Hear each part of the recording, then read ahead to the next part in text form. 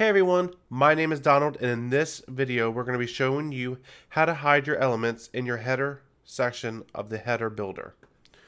Right now we have our logo, the inline navigation, two buttons, and then drop-down navigation. I want to keep the logo shown on all devices, so we aren't going to mess with that one. I want to go ahead and hide the navigation inline on mobile devices. Keep this button with the text only on desktop devices, so hide this on mobile. And I want to show the button with the icon only on mobile devices only. And I want to go ahead and make this navigation drop down only shown on mobile devices. So what we're going to go ahead and do is I'm going to go ahead and remove this navigation inline from mobile devices. And to do that, we're going to go ahead and drop down to the customize section of the inline navigation. And you can see that we're over here. And then we're going to go ahead and navigate to customize. Once we're in customize, we want to go ahead and hide this on smaller devices. I'm going to choose tablets and phones to hide this one. Now, as we're going throughout this process, we can go ahead and check it over here on the left-hand side. Click on this, and we're going to have a drop-down of responsive sizes of different devices. Once we click on these, we can see our element hides away on tablets, smaller tablets, and phones. I'm going to go ahead and start hiding the button right here on smaller devices.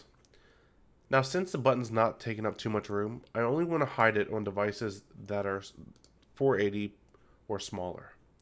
So let's go ahead and click the button, click on customize, and hide it right here on the very last device.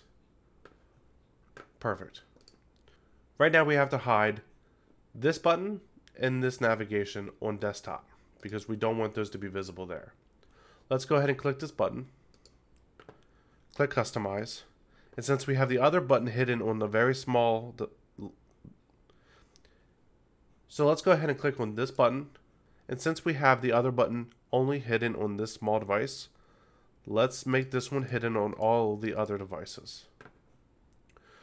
Right now we have the navigation inline hidden on tablets and smaller.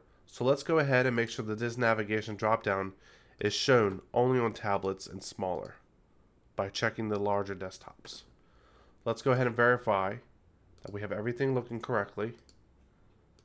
And we do. You're more than welcome to go ahead and save this from now.